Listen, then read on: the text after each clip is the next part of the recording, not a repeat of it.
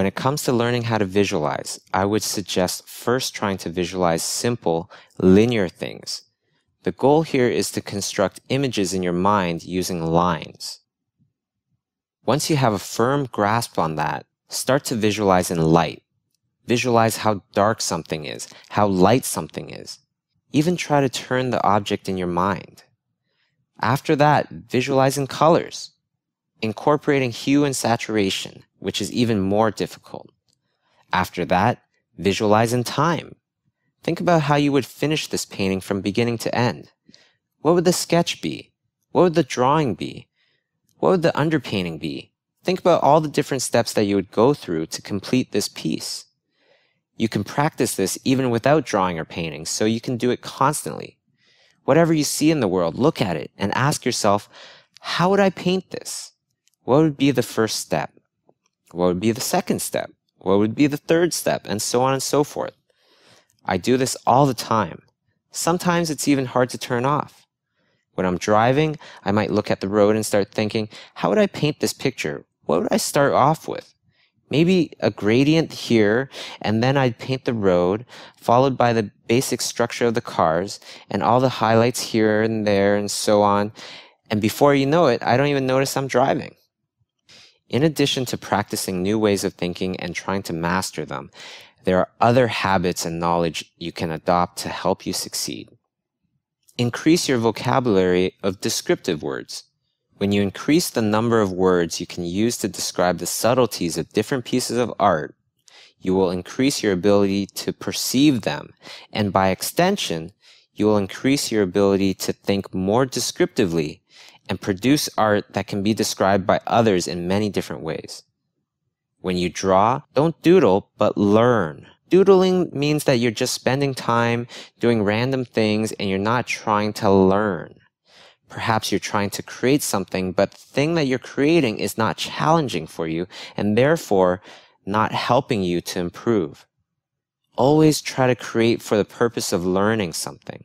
That's the best way to increase your skill level. Don't just create for the sake of creating. Push yourself. Challenge yourself.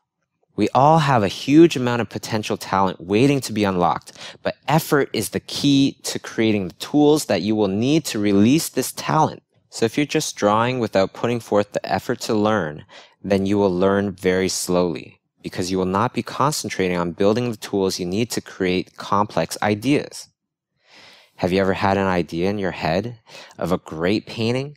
You see it very clearly and proceed to paint it down. However, by the time you're done, it looks nothing like you'd first envisioned it. This is probably because you didn't have the proper artistic skills or tools to create exactly what was in your head. The muscles in your brain, the different ways to think, those are your tools for creating. And once you start strengthening these ways of thinking, you'll find that you have a crane to build things with instead of a nail and a rock. Start creating the cranes, earth movers, and power tools of your mind, and develop your proficiency with all of these tools. When you have the right tools, you will be able to create anything.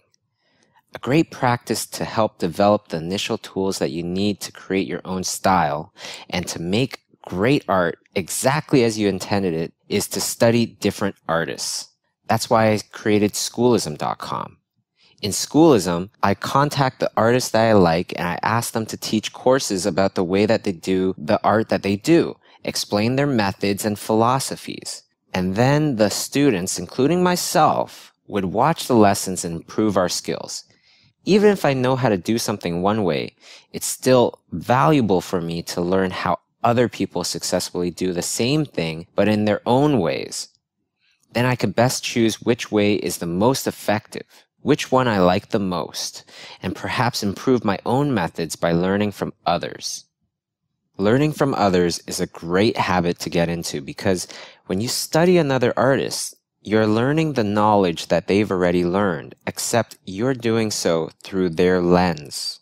So while you wouldn't want to create a style solely out of a Frankenstein combination of a bunch of different artists, this is nevertheless a quick and efficient way of building a necessary foundation of techniques, knowledge, and style. So when you study an artist by copying his or her work, try to analyze their every line, every brushstroke, and understand the rationale behind every aspect of their art. Why did they make this line or brushstroke this way instead of some other way? What does it add to the piece? What is its interpretation of the subject? When studying other artists, it's important to diversify. A lot of people fall into the trap of concentrating on only their favorite artist and painting and drawing the heck out of that artist's work until they become a watered-down clone of the artist that they were studying. Doing this will not give your art or ideas any value. You must develop your own identity as an artist. According to Peter de Sève, style is as personal as a fingerprint. I think all of the styles that we love and admire, artists whose work that really turns us on, I think those people they tapped into something in themselves that was really personal and meant something to them. It wasn't about what was popular then, and it wasn't them trying to figure out, well, what would be great? What would everybody love? I mean, at least for me, I've always made the kind of pictures that I liked. I think a style really comes out of a very personal place. I don't think it comes from outside of you. I don't think it's something you can target. I think you end up just monkeying and mimicking somebody else if you don't do something that comes from a genuine place of interest or passion in yourself. The best way to create your own style is to search for knowledge. With knowledge, your style will form itself. But once you've gathered a wide enough sampling of information as filtered by the artists that you studied, where do you go to find this last intangible spark of knowledge that will give life and originality to your own style? Simply put, you go to the source of art, life. Consider that art is an interpretation of life. Therefore, it stands to reason that good artists are great at interpreting life and do so in such a way that is very appealing to their audience. So when you're studying other artists, I say you're sampling because no matter how great their interpretation of life might be, it will only be an interpretation, which means you will be interpreting the interpretation. Other artists can and will inform your art, but ultimately, your interpretation of life must be your own, which is why the only thing that can give your art that unique you-ness is your own experience and how you, not some other successful artist, but you yourself interpret life. If you can learn to perceive life more effectively, this would result in an immediate improvement in the quality of your art.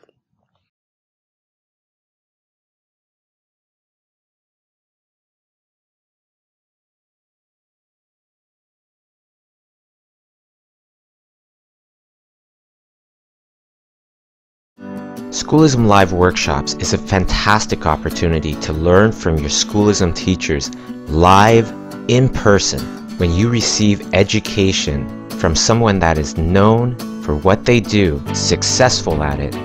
It's learning on a whole new level, being taught their personal techniques, methods, philosophies that have taken their amazing careers to where they are today. The experience of going to a Schoolism Live workshop is truly education evolved.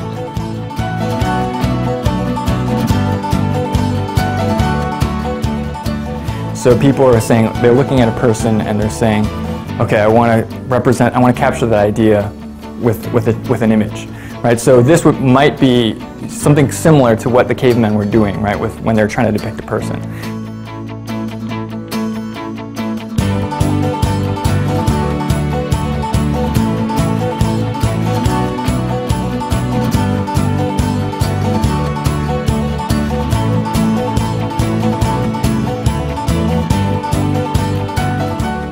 Rather, I want to make sure I'm clear with my idea, right? We're talking about clarity of ideas, right?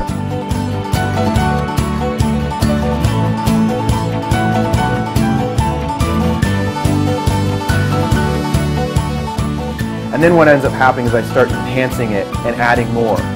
Sort of like my sketch style. I start simple, light, and then build and build and build. Even as a working professional, you have to stay sharp. You have to keep evolving, keep learning. because our industry is evolving. And for artists to keep up, or better yet, get ahead, the best way to do that is to learn from the people that are already there.